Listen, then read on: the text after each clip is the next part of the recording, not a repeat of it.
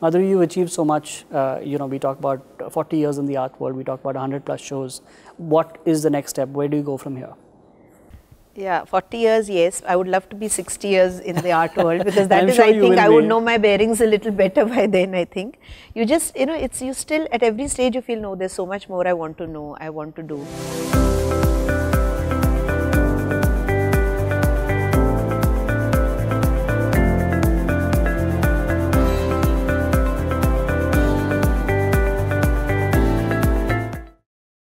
Today on the show, we have with us a pioneer from the field of art and design. She's a national award winner who has also been recognized by the Women's Economic Forum.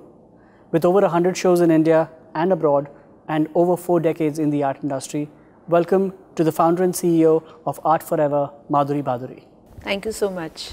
Madhuri, you've been in the art world for over 4 decades now, 100 plus shows. What are some of the values that have kept you going through all of these years? One thing I have learned is that one has to keep going at what your passion is, which started way back. And if you're honest and true to your work and you enjoy the process, which I think is more important than the result, then your journey can be really quite interesting and full of surprises, I think. But I'm sure it wasn't that easy when you started out. It's good to reflect back after all of these years, but when you started out, there must have been a lot of, apart from passion, a lot of hard work? I won't say it's a lot of hard work, of course. I mean, I wouldn't say that it was choppy, purely on the insistence of a few of my friends who said that, no, you have to, go and have a show. And I said, well, fine. And then after I had a show, I had like some 60 paintings on display in my first show. And 45 of those were sold on the first 3 days itself. That's and amazing. I said, wow. And everybody came and said that, wow, we didn't know you paint as well. So it was more of, I mean, I think the kind of appreciation I got, which made it easier for me to take it more seriously as a profession. Okay. Because till then, the monetary aspect never came into, it was just about, somebody gave me 200 rupees, somebody said 500, and they would say, why don't you paint this for us, somebody's birthday? And I used to happily do that. I mean, right from school, I've been doing things because I think that was something very inherent in my thing, which I had to, this whole thing of coloring, drawing, painting, aesthetics was always a part of my, what you say, your inside calling, Absolutely. And because of badminton, I didn't have too much time to give, in college. And speaking of badminton and squash, you played both of them at the national level. Yeah, I was fortunate to do that. Yeah. Was there a lot of sports that came out into your occupation and your passion as well? Yeah, I think it's because, the two similarities which I think with sport and art is, they're both singular, I mean, it's a lone profession. Very true. So what happens is that kind of actually analyzes the person you are, the strengths you have from within, or wherever what you really are is what comes on the court alone. The ability to take a loss or rejection as well. Yes, and it's also like when you practice and you play, you don't know the result. True. So similarly in art, you start a painting, you start the artwork, it's only you start assessing it once the work is done. Absolutely. And Madhuri, you come across as a very strong, confident lady. Your life has seen a lot of ups and downs. I'm sure it wasn't always smooth sailing. What would you say was the turning point in your life? The turning point was when I dropped my competitive badminton and took to art, I think, which was the positive part of it. Got it. And the first time I realized that and the times we started, I remember my dad telling me that what are you going to paint and do? But my mum, who was a classical singer, she was a A-grade singer on All India Radio, so she said, no, it'll keep her out of trouble and let her do what she wants to do. So Does that mean you were getting into trouble? Not really, but I was into multiple, activities all the time. I did French, I did housekeeping, I did baking, I did a whole lot of things. Okay. I did economics in college. So, actually it takes a little while for anyone to focus onto knowing what you really want to do. Absolutely. And there's nothing wrong with that, right? Exploring different things till you find what you're really passionate about. And if you find it, then you go for it. Like, then, I think a lot before I do anything, but if I do, then it's all, I'm all there. Absolutely. And I think work is the most important thing, which is really yourself. Call it work, call it passion. Do it with passion or don't do it at all. Yeah, don't do it at all. Yeah, I wouldn't do anything if it wasn't full of full of passion, full of energy, I wouldn't even bother doing it. I mean, absolutely. So Madhuri, we have a lot of budding artists that are out there, especially in India, that are finding it difficult to straddle the passion of the art as well as the commercial aspect of art. And in India, unfortunately, it is still a very unregulated industry. What advice or what suggestions would you like to give to them, since somebody is just about coming up?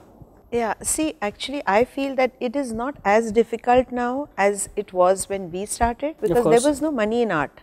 So when you painted, it was just for the pure passion. True. In fact, today you have multiple avenues where you can actually experiment, explore, and the younger generation is far more smarter than we were, I think. Even technology helps. So I don't think, in fact, the exposure is far more now, I think. So you just have to go for it. If you feel that's that inner fire in you, you have to go for it. And without a fire, nothing burns. So. And how do you figure out the commercial aspect of it? I mean, how do you put a price on something that you've created from scratch? For me personally, I started with like just like a basic 500 rupees, and everything was within a certain very minimum kind of thing when I started. But that also, I guess, at that time was a lot. And when somebody really picked up works and paid money, I said, wow, you know, like, did it cost that much? Like, there was this large painting, I remember the largest one was like 4,500. Okay. And it was like a 6 by 4 feet.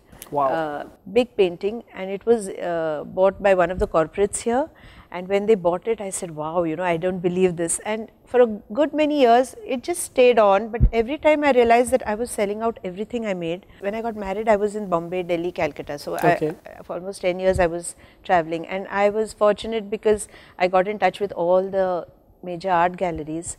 So when I started exhibiting with them, that is when the commercial value of art, they started pricing it. Okay. And that's the first time like something was priced at 40,000 and 60,000, and I was saying, oh, really, wow, I don't know. Is anybody actually going to buy it? I really don't know. I still feel that today that price is such, in art is very relative. It's a very different, it has got great value when it's sold, and as a piece by itself, its intrinsic value is not that, it's very difficult to actually assess that. If you think of the selling part of art when you're making it, it doesn't work. Okay. I mean, you're not like you said, be 100% in the moment. Yes. And that whole concentration of the mind has to be on the work. Not even a little bit has to deviate. The moment you start deviating and thinking of money, you're actually not being true to what you're doing. And this is where it all helps. And Madhuri, speaking of distractions, especially nowadays, distractions are everywhere. Too many. I hear a lot of stories, unfortunately, of women professionally not supporting other women. What have your experiences been in that scenario? See, that I would say it's the competitive part is everywhere. I mean, like men to men, women to women, women to men. I mean, it's there everywhere. In my very early years, when I was my first show in Bombay, and I had a recommendation from a corporate head. You know, that little intimidation that it's coming from a reference doesn't work, I think. And it made me feel very, very little and very small, and I was very unhappy that day. And that's why I realized that, you know, sometimes a recommendation can work against you. The easier way out is that you don't really get too much involved beyond your work with anybody, for that matter, especially if it's in the same fraternity. In today's world, it's not really possible that, you know, you don't have too many. You have a lot of your own friends and family to support you, but I really don't expect anyone to you know, sort of support you or be there. I mean, you have to do your own job, right? Like everyone is doing, you have to. So you're not looking externally for motivation or, you know, or to support you in your success. See, I'm a very positive person. Somebody who says, wow, it's really great, I just hold on to that and say, yes, it's great. So it gives me the motivation to do something more. Absolutely. And if somebody, I feel bad, of course, I'm emotional, and artists are overly emotional, but I think it's the way I have adapted myself, where I concentrate more on what is good about it than what is bad about it. I think that's an amazing attitude to have towards life. Despite the positive attitude, I'm sure that there have been situations where there has been self-doubt, where, you know, they talk about the imposter syndrome, that am I good enough or am I talented enough? Always. How do you still have those moments? Yes, always. Because self-analysis, self-criticism is something that we all do, I think. Correct. And women more so than men, I think. Women more so, and I have been brought up in a very basic Maharashtrian family with values, and, you know, where you don't talk about yourself, you always, and when you're playing a game, you know, there's always somebody better than you. Today you win, tomorrow you may lose. So this kind of thing is always playing in your mind. So you stay grounded. The advantage is you do stay grounded. So if you can take the little appreciation, motivation that people around you give you, your collectors give you, you feel good about it. It motivates you to do more. Correct. You have your introspective doubts every day. I think it's more about you and yourself and your self-analysis. It's enough. You don't need to make big things and, you know. So do what you can essentially with whatever you have. And little by little it all comes together. Thank you, Madhuri. Madhuri, you achieved so much. You know, we talk about 40 years in the art world. We talk about 100 plus shows. What is the next step? Where do you go from here? Yeah, 40 years, yes. I would love to be 60 years in the art world, because that is, I think I would know my bearings a little better by then, I think. You just, you know, you still, at every stage you feel, no, there's so much more I want to know, I want to do. Correct. Now, I'm a very curious person about everything. Like, I like, you know, whether it is to do with, you know, the art part, which is the painting part, as well as the way the art world moves, the way it works. You've done a course with Sotheby's recently? Yes, I did last year. I did a course in finance in the art market. That's that amazing. was when I had to dish out my mark sheet to prove to them that I am a finance student, because they were a little curious to know, why do you want to do it? True.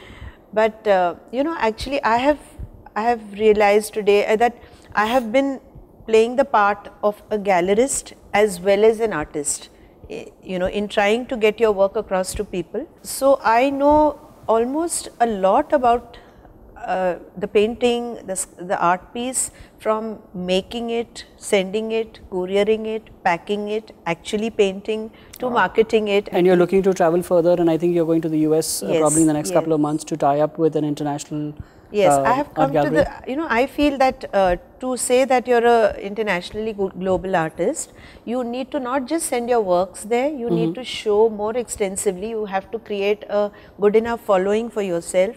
Correct. And be able to put your work across to them. So I think that my next few years, which I want to put into, is trying to have some really good tie-ups with, because the West is more evolved in art. It's more structured. It's more, you know, it's more stronger in terms of actual accepting art as an art piece rather than just a painting or just a, you know, decorative piece. Yeah, you just have to set targets for yourself, you know. So that is my next target. Yeah. So Madhuri, we are going to be, you know, winding down the chat, but I wanted to end on a high. So we have a special segment called a rapid fire round, where it essentially will be just one word answers. Okay. I hope I can restrict it to one word. Okay. Are you ready? Okay. What would you say your biggest weakness is? I'm in two minds. Okay. Indecisive. Indecisive. Okay. Who is your favorite artist? Vincent van Gogh. Very nice. When you're not painting, you're usually found doing what? Workouts. Wow. Two things you can't live without. Work and workout. Who is your celebrity crush? That's a difficult one. We'll come to it later. Okay.